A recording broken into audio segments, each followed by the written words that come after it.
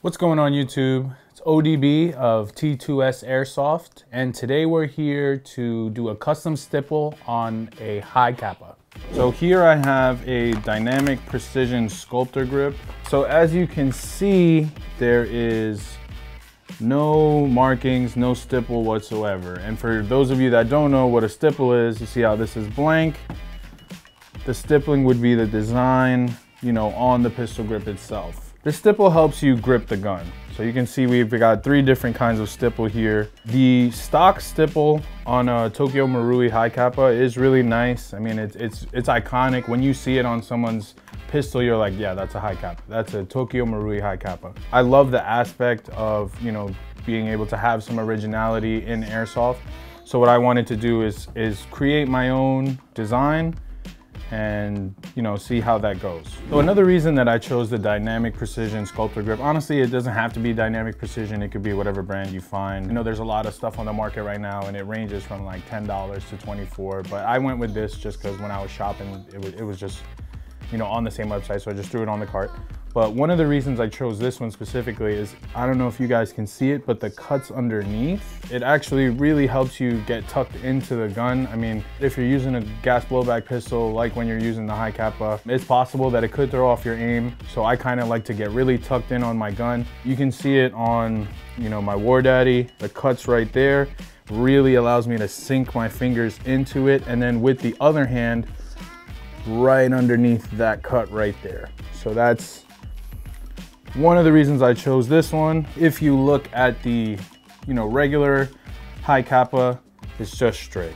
And there's nothing wrong with that, but again, I like to have my hands really seated in there. It doesn't matter what soldering iron you use, but depending on your design, what matters is the tips that it comes with.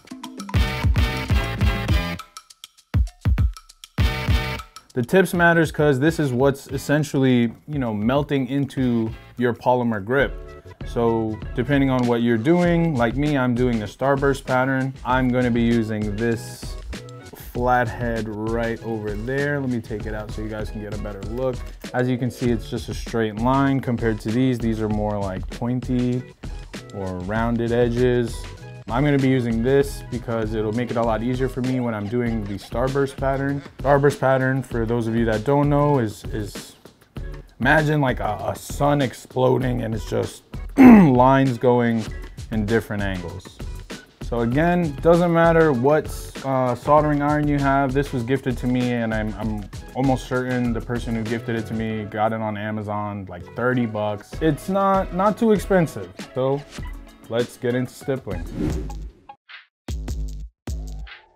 Hey, what up, say? One of the keys to making a really good design is consistency. You want to use the same amount of pressure on each stroke and you want to follow through however you need to, again, depending on what design you're using. As I was soldering this, I was getting a lot of funny smells in my nose. So, just an additional tip of safety. Again, you should probably use gloves, but I want to get a better grip on what I'm doing.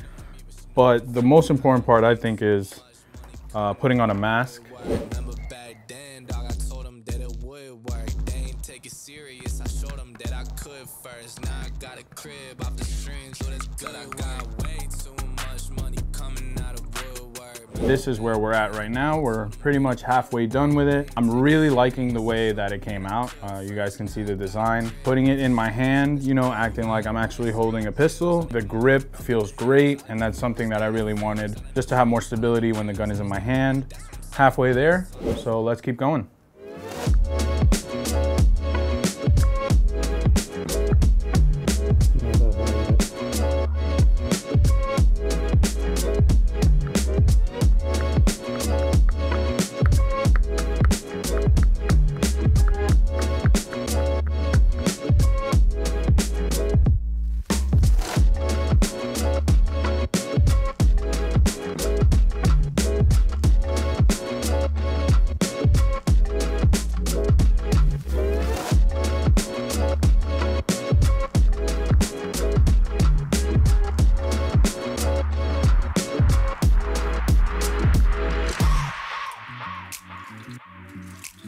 All right, so after, I want to say 3 hours of stippling.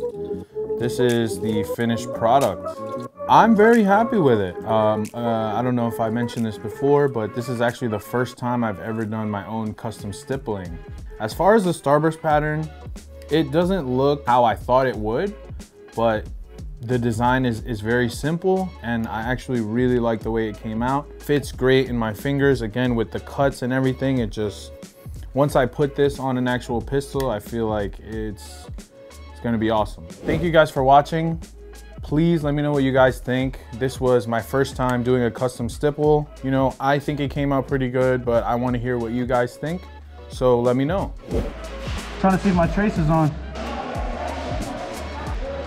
Got your back, got your back. I want to bring awareness to airsoft on the East Coast. I would love to enjoy playing this game competitively. And right now, the only competitive scene on the East Coast is down in Georgia and SS Airsoft. No fucking way, bro. I'm wondering why it's not up here already, because I feel like, you know, I go to my local fields and there's a big enough speed soft, speed QB scene that we should be able to get something. You got the seizure mode? Yeah, you gotta double tap it. Gotta be quick. Yeah, you got it. Oh, that's crazy. You know, one of the things I want to do is use this platform to just expand the knowledge and try to get speed QB on the East Coast. But ultimately, I'm here to have fun. So thank you guys again for watching. I really do appreciate it. This has been ODB of T2S Airsoft, and I'll see you guys in the next one. Peace.